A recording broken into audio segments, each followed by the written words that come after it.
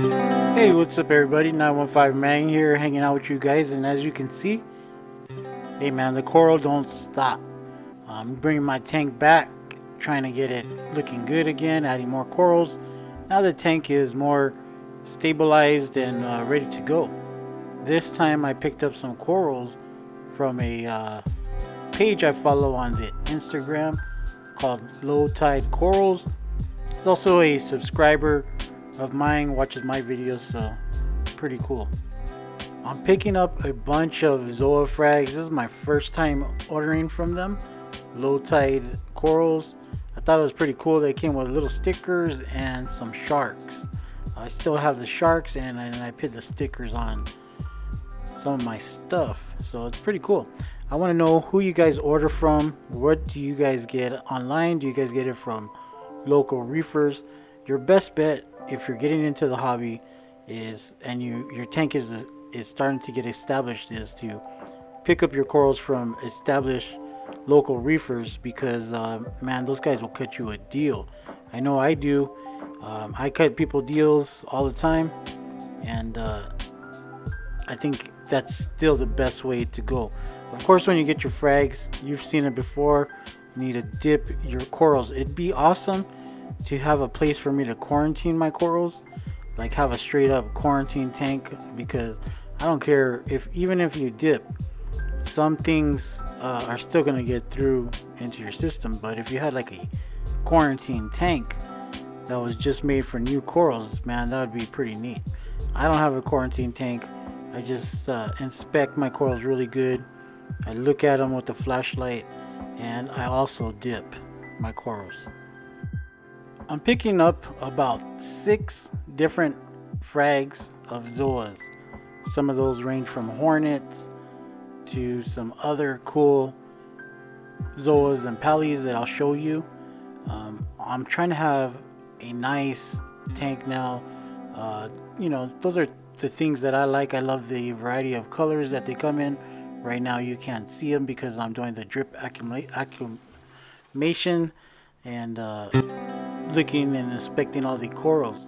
But the last video I showed you some frag disc tiles, and I'm gonna put all those frag plugs on here, and I'm gonna show you what it looks like. I bought these ones from Aquarium Specialty.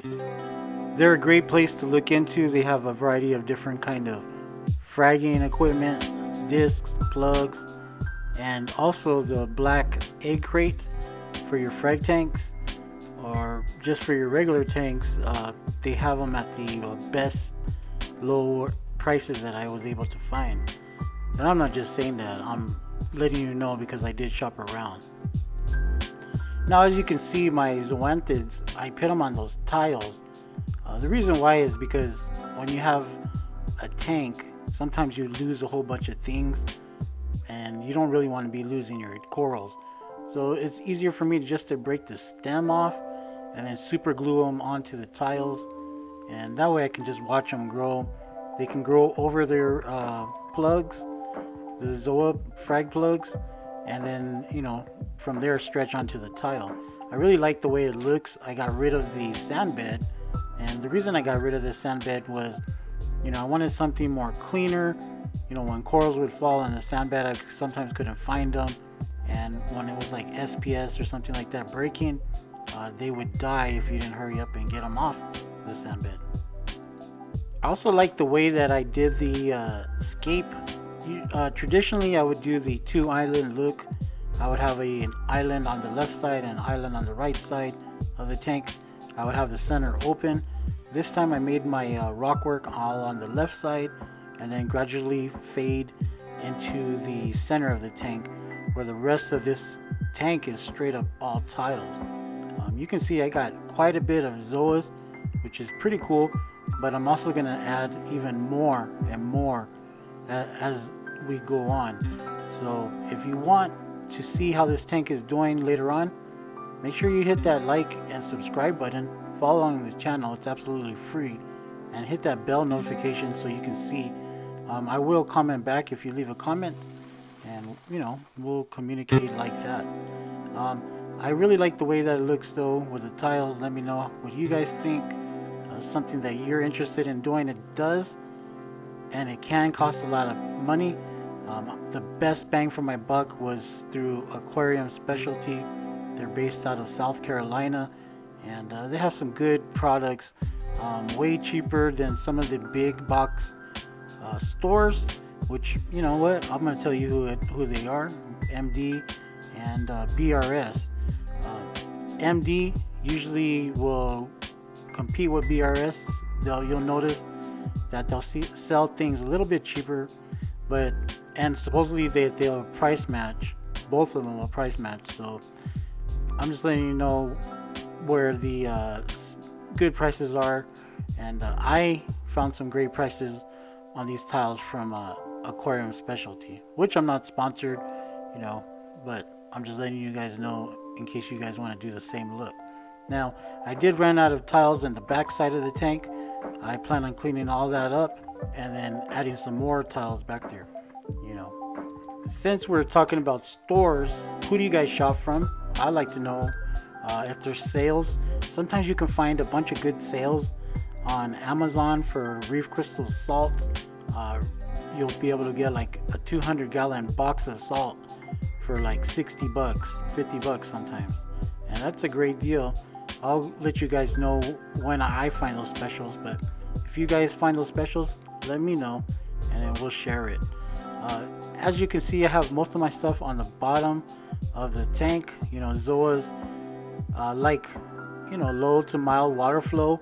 I have all my pumps directed up at the middle of the water column to the top, and I really like how they do. Some of them, you know, you won't really notice that they grow fast. Some of them are real slow growers, and then the next thing you know, you have a whole colony. One thing that I highly don't recommend that you ever do is get some gold pallies.